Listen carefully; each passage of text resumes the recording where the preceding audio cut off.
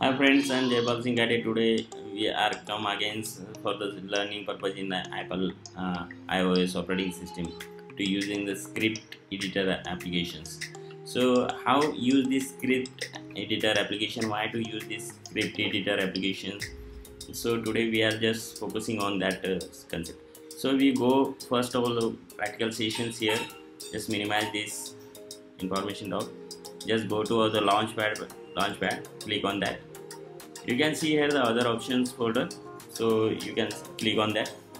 You look here the script editor for the using the scripting, writing the scripting language, just JavaScript and another languages.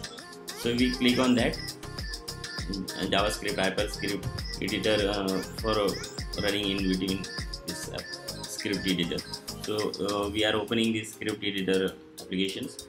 You can see here this blank application are running, and on the top of menu your scripting file options, scripting, font, format, windows and help others. So we just go with the new document, click on that. So you can see, look here, the here two option is available, Apple scripting and JavaScripting. So now we are just check the one example here, the scripting, JavaScripting. So you can also look here the options, file, new files, and new from template. It's another we look the one by one. So we go for the just search the browser, check here.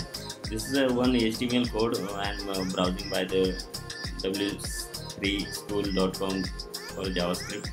We just copy this three sentence, scripting language, copy, and just minimize this and just paste here. So you can see here the declare the three variables, assign the value of 5 to x, assign the value of 6 to y, and assign the sum of x and y to z. Okay, this is a one addition example. So we are trying to here, you can see here 11. We just change the value 510, just apply 516. Just we are applying here the 1116, just apply. This is you can see here the total. So you can look here the message, event, reply, result, all this.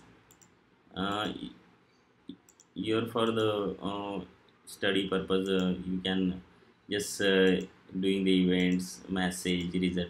So we go check here again files, and use the new template. You can see here the received message text scripting.